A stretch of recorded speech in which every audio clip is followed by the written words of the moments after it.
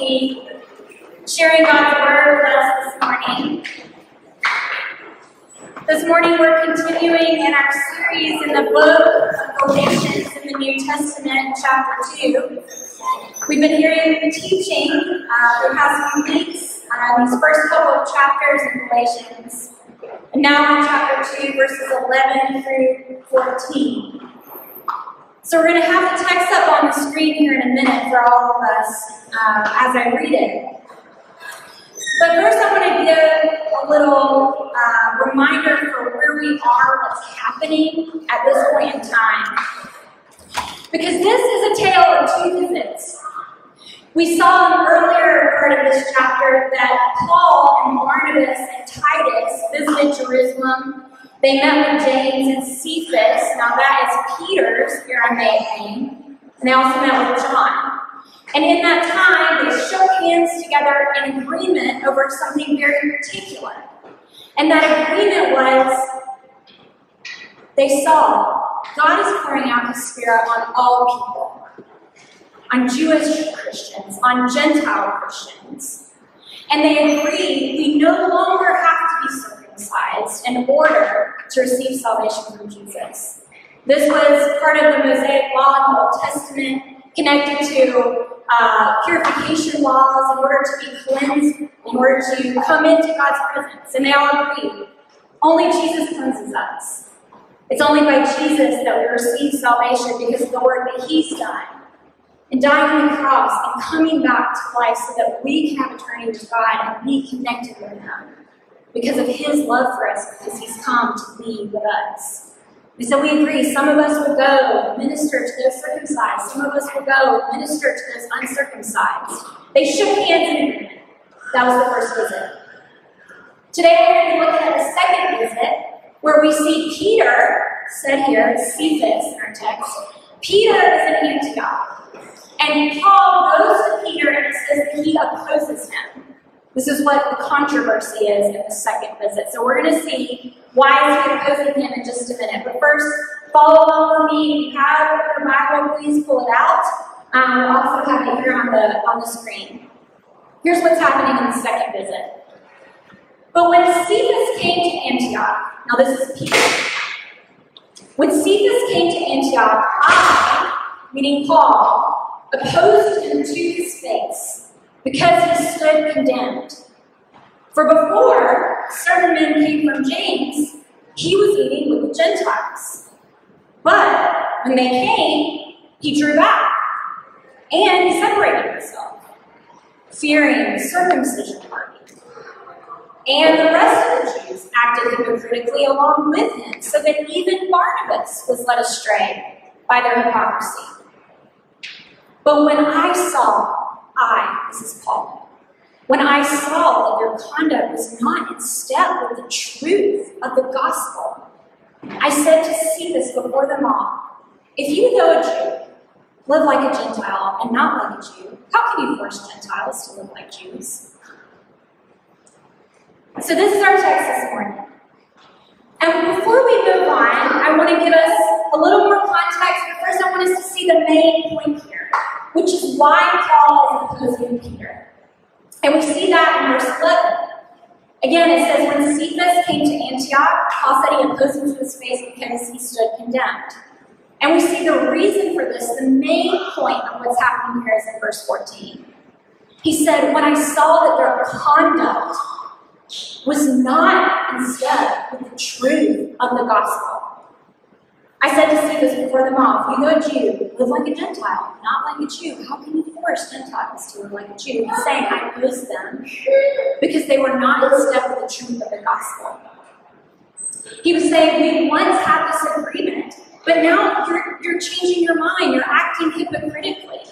So he said, I opposed him to his face because this was a compromise of the essential truth of the gospel. The good news of Jesus. The future of the church was at stake in this moment. That is why he was opposing him. So another piece of context that we need to be reminded about is who was the circumcision group? Who was the circumcision group? They're a pressure group following them around, harassing them, Saying, yes, we believe that you need to believe in Jesus in order to receive salvation, but we also believe that you have to follow the Mosaic law. We believe that you have to follow it in order to be accepted by God. So this pressure was coming around, and they were causing this impact that we're seeing in this change of course with Peter and with Barnabas and with so many others. Okay, so you got some context. You've been reminded about the tale of two visits. And as you've heard about what's happening in this scene, I have a question. I'm wondering about the thoughts that are in your mind. I'm wondering if the thought that came to your mind is, what? This perfectly describes the last week I just had. This is my life. Is that what you said? Or you like, oh, I'm so thrilled I came to church today because she's talking about me. God's already talking to me. I'm already experiencing God meeting me right where I am. Okay, laughter. Not so much what came to your mind. Here's what's so beautiful. Is that today we're going to have the opportunity to see that this actually is the perfect picture of our everyday life. We're going to walk through this together, and we're going to see the conduct that Paul has, but more importantly, we're going to see the root issue that led to that conduct, and how the gospel, the good news, how Jesus speaks to those roots so that they can heal.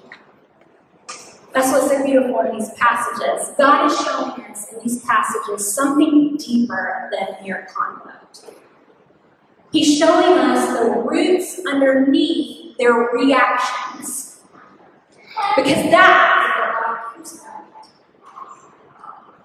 And now we're going to hear, in addition to seeing more clearly with this magnifying lens of what's happening under the waters and the surface of their souls, we're going to hear what it's like for us to hear Jesus in his tender, loving voice, and his good news, our heart and our circumstance, speak to the roots of the waters underneath the surface of our souls.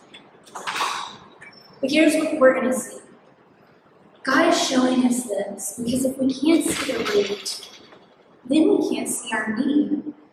And he wants to meet our need. We don't need a behavior change. We are all very clear that that has never set us free. We don't need a behavior change because we need a Savior. We need rescue in our lives. That is what we all come in knowing today. Let me pray for us. Come, Holy Spirit.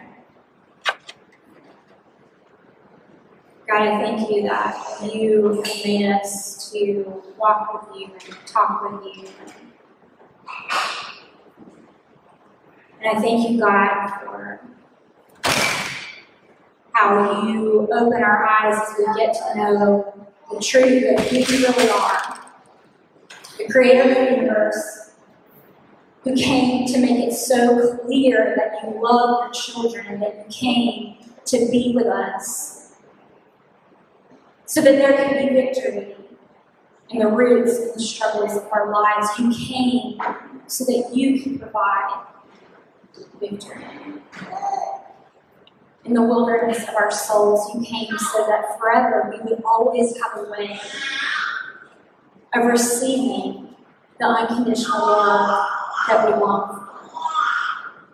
Thank you. Thank you, God, that right now, that you are here. Lord, you say that you've given us, that your sheep, you call us your sheep hear your voice. So God, I ask that you would open our ears to hear your voice. And I ask, Jesus, that by your power, God, that you would bring fresh revelation now of who you are and what you have for us, God, in the salvation and the rescue of our souls. Have your way in this place, God, as it is in heaven. I ask now, God, that you would rest on on everyone's place and reveal exactly what it is that you're tending to in our hearts. And Lord, I ask for faith. I ask that you give us faith to believe and know that you are who you say you are, and that you are our Redeemer. In Jesus' name, amen. So we're going to start, and we're going to see what was the first moment of conduct that Paul is saying that he was opposing. Conduct that was not in step with the truth of the gospel. We see it in verse 12. It says, we're seeing something happen before, and then there was a change with Peter. He says, before certain men came from James, Peter, he was eating with the Gentiles. Now this is significant, because as he sat at that table, across from those who once would have been seen as unclean, according to the Mosaic law, he sat at that table declaring that they were equals, because we can't make ourselves clean, only Jesus cleanses us. And so in that moment, he was declaring the truth of the gospel, eating, having his fill with friends. This is of great significance. It says that before he was there, he was eating with them, but when they came, the circumcision group that we just talked about, what did he do? He drew back and he separated himself, fearing the circumcision party. So Peter was walking in the good news of the gospel. This pressure group comes and he reacted. He reacted so very quickly. Just a moment. We're going to take a magnifying lens and we're going to look deeper at what's happening very quickly.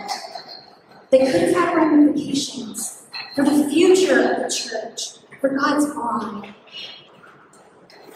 Not only did he draw back, he separated himself.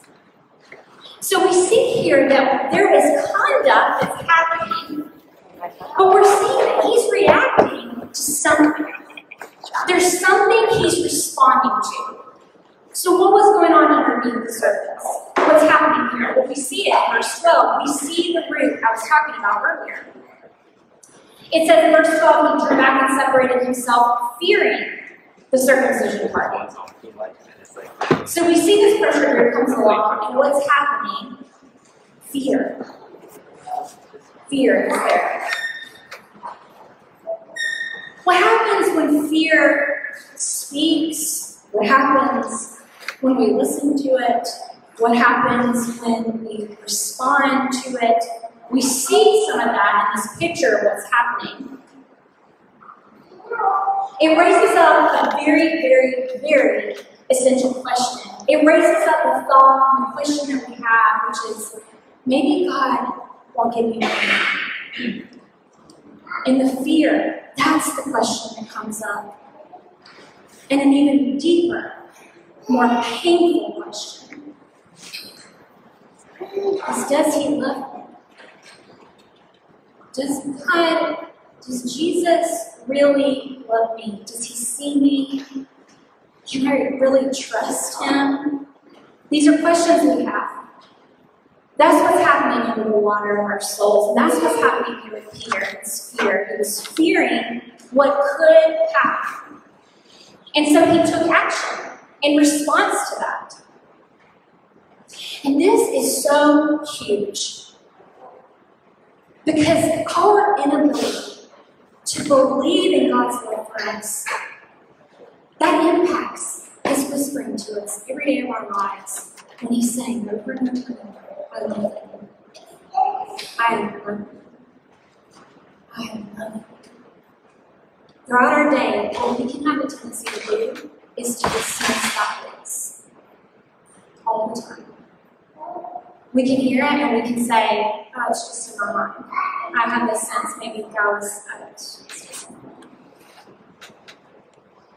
And I want to ask you what a friend asked me recently about that when she said, how often can you say to yourself in full confidence, I'm loved.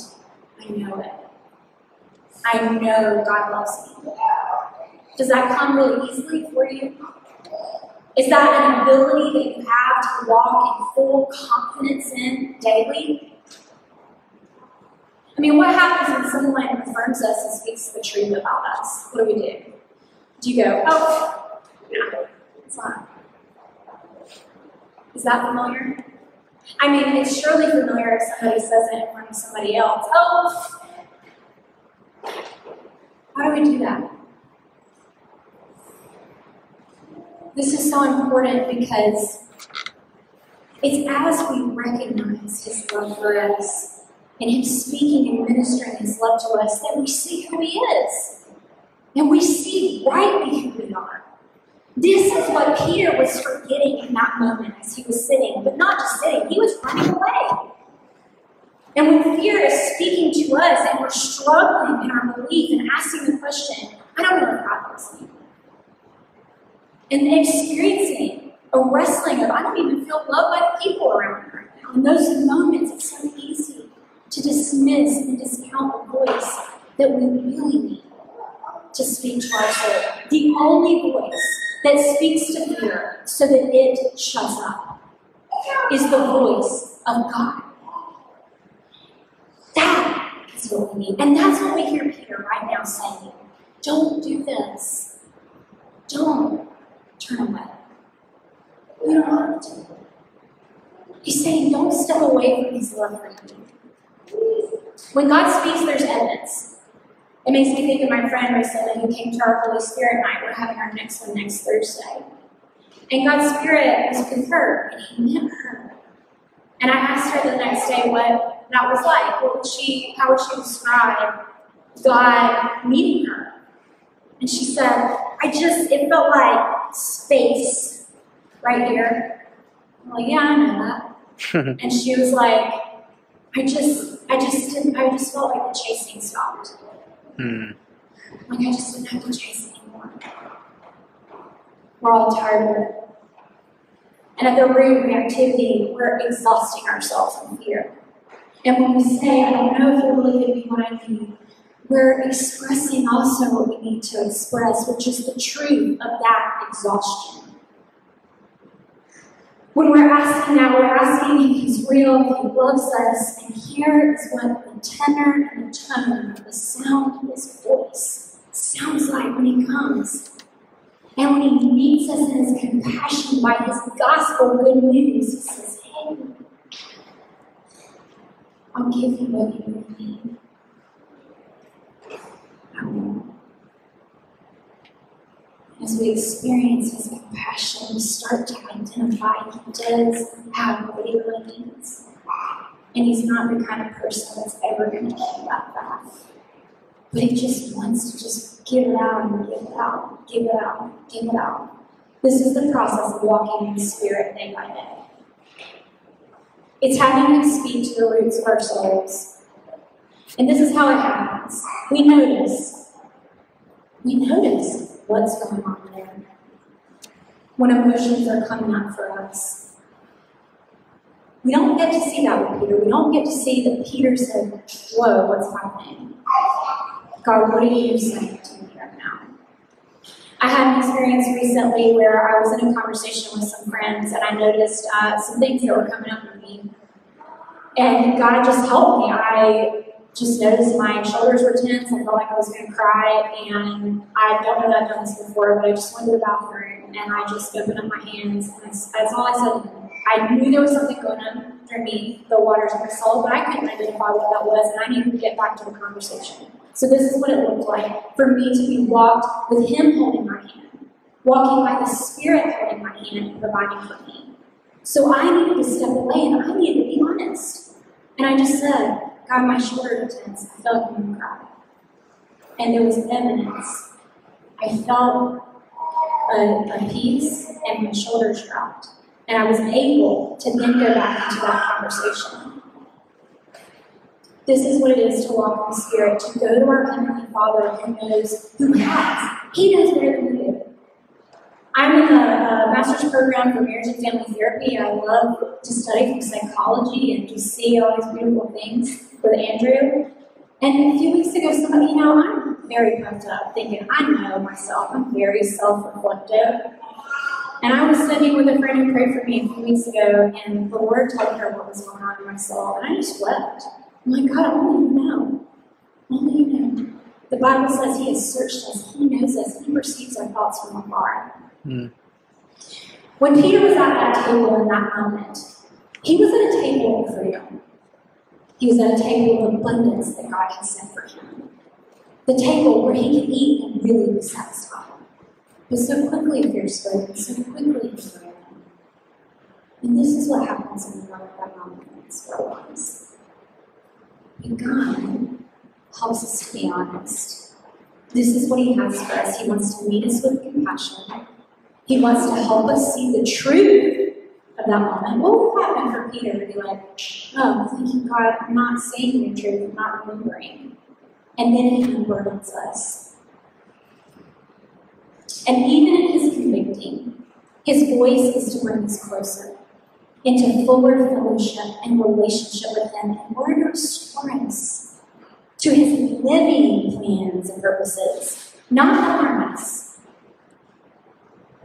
The next conduct that Paul calls out that he's opposing, he says in verse 13, the rest of the Jews acted hypocritically along with him, so that even Barnabas was led astray by their hypocrisy. Even Barnabas, tender, sweet Barnabas, who just love people. So that's what's happening. And what's happening under hypocrisy? What's the root there? The root of hypocrisy is the belief that we're accepted and loved by what we do. No, we don't know nothing about that. I'm joking. The root underneath hypocrisy is that we believe we're accepted and loved based on our performance. So it's all about wearing a mask. It's always about keeping on a mask for whatever thought we've made up in our minds will equal us experiencing approval. And hypocrisy leads to insecurity. It only brings insecurity because we never know where we stand with God. We never know where we stand with other people. We never know where we stand with ourselves because we're always trying and working so hard, and it's lonely. Because we can never let anybody really in to see who we really are. Because we're working so hard. We can't see the truth. We can't live by the truth that we're already accepted. That we're already adopted as His daughter, as His son. We're heirs of Jesus. And what happens in this belief is that we start to see some that are better, and we start to see some that are worse. If we live our lives in a performance-based mentality, this is what is going to happen. We are always going to set each other up because we're always going to need to be the best. That is what feeds our idol. This is superiority. And insecurity combined with superiority leads us to see other people as enemies. And that's what's going on here with Peter. Why? Why would this person who's risking his life for Jesus, why would he step away from this truth, this good news? Jesus loves you. You can't do anything to earn that. That's just amazing. He just wants to be with you all the time. And just give you everything you need. And more than you can ask or imagine. Like Peter. Maybe there was a subtle line of superiority. That he was sitting across the table from enemies that he couldn't see that. As I mentioned earlier, what was going on with me that day where I pulled away with God and asked the Lord to be with me, I wanted to continue to process that with Him. And so I was talking to Him one day, and I said, and here's the thing, I was talking to Him out loud, and I was waiting on a response. That's how we talk to each other, that's how we're made to talk to Him. He's a real person who's good and wants to have a relationship with us, talk to us. And as I was thinking of this, I was noticing kind of what was coming up with me, and I was thinking of my long history of needing to be right. The struggle, this defense that can come up in me because I want to be right. And just in that word, that moment, the words came to me to ask, why? Why do I need to be right? And in just that moment, the words came because I want to matter. You know, there's this, my reactivity is if I be right, and what's that going to do in my relationships? It hasn't been helpful at all when I forget that I matter to God. So I was able to say, God, I'm seeing here that I'm believing I don't matter to you. And that was the root of my real need that he was revealing. When he says, hey, I'll give you what you really need. You've forgotten that matter. And that you don't need to work to earn your love. And that's what God says to us when we're acting in this performance-based mentality that we need to earn His love, and that we wear a mask, and we work, and we try. And He says, hey, I don't change my mind about you. Yes. He says, I don't lie. I don't change. I'm not inconsistent. We see that in Peter. We see the changing. We see the inconsistency. And that's the reactivity, but God says, I come to the root and I remind you, it's Cynthia. I don't change my mind about you. The next thing Paul addresses is in verse 14. He says, when I saw that their conduct was not in step with the truth of the gospel, I said to Cephas before them all, if you, a Jew, live like a Gentile, not like a Jew, how can you force the Gentiles to live like Jews? Here we see that forcing comes out of a combination of two things we've already worked on. It's a combination of living in fear, and it's a combination of living in a constant wearing of a mask. Never knowing where you stand with God, always trying and trying and trying. And what that leads to is anger. Deep anger. Because of the misery of our own pain.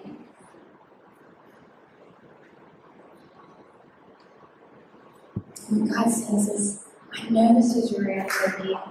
I know. I don't care about the circumcision, outward circumcision. I care about the circumcision of your heart. Because what I have for you is intimacy. I have to come into the intimate places of your heart and help you know that you can trust me.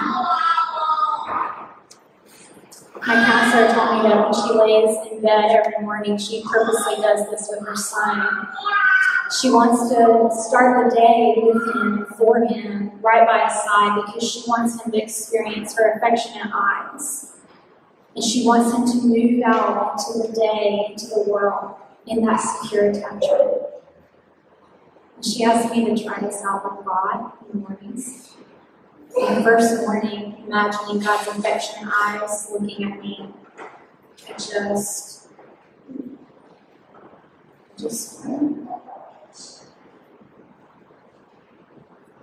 there can be a fear around deep intimacy,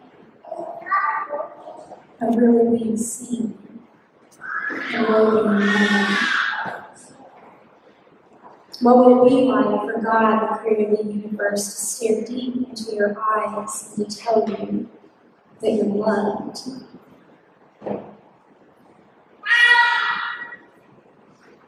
What would it be like to experience healing in His gaze? As we see Peter and Barnabas at the table of abundance, we see that that is our starting place every day. That is our starting place. God says, I will prepare a table for you in the Psalms. He says, I will anoint your head with oil and your cup will overflow. Why? Because He wants to fill it. As my friend said to me recently, this is the gift He offers us. He helps us to come and bring our whole self, our true self, our honest self. And that is where He meets us in His compassion and He unlocks His word to us. And He says, hey, I love you. I'll give you what you really need. I will. I haven't changed my mind about you. And I'm never going to twist your arm because I'm a force of healing. There's so many voices that we can listen to. But the psalmist says, those who listen carefully to the Lord will testify to the truth. That's not happen with Peter. Peter listened to fear and he testified to it as truth and he followed it. And that's what led him to abandon the table of abundance that God has for him.